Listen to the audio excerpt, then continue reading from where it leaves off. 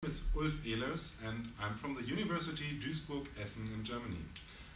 I would like to introduce you to a new concept, open educational practices.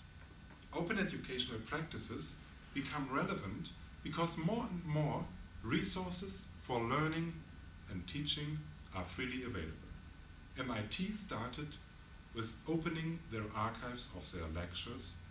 Many other universities followed, and today we have a wealth of resources available.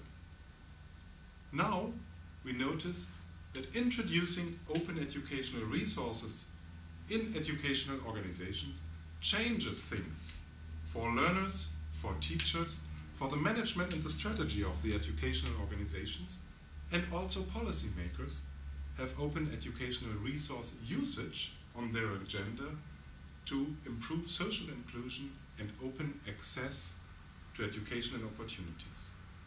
Let's have a look at open educational practices.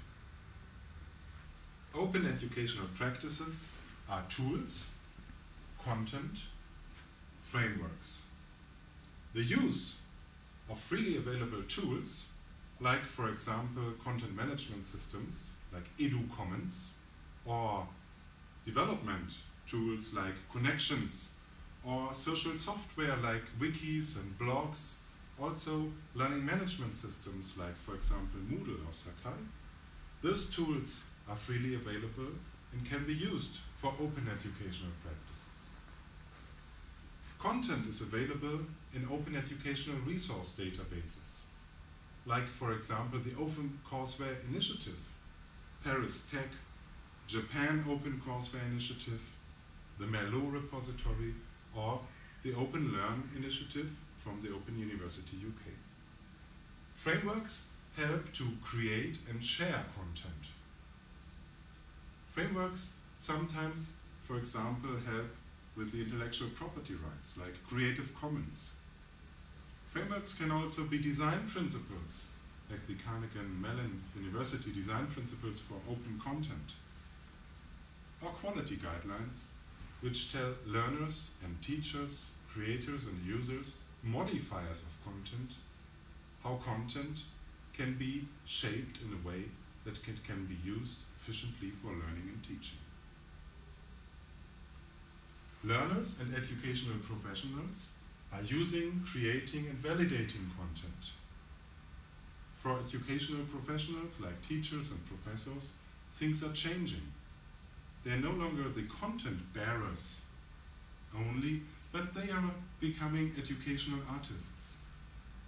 Rather than teaching and instructing, they help to validate learners and students.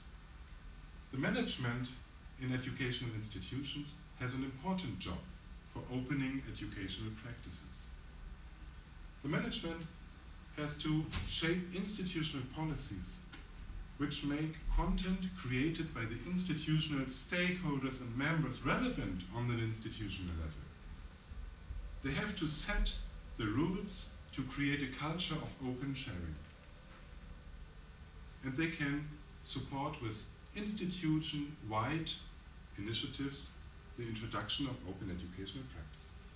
Policymakers can support open educational practices through national or EU-wide initiatives, through introducing the new concepts into their policies and recognizing things which have been learned through the use of open curricula and open educational resources in a way that it becomes relevant for the labor market.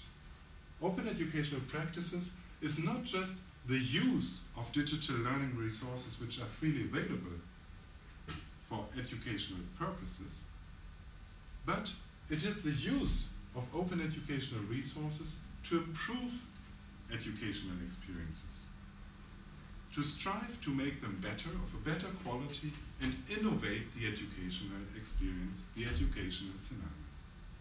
All stakeholders are involved and have to try to create a common scenario for opening educational practices for the benefit of all. Thank you very much.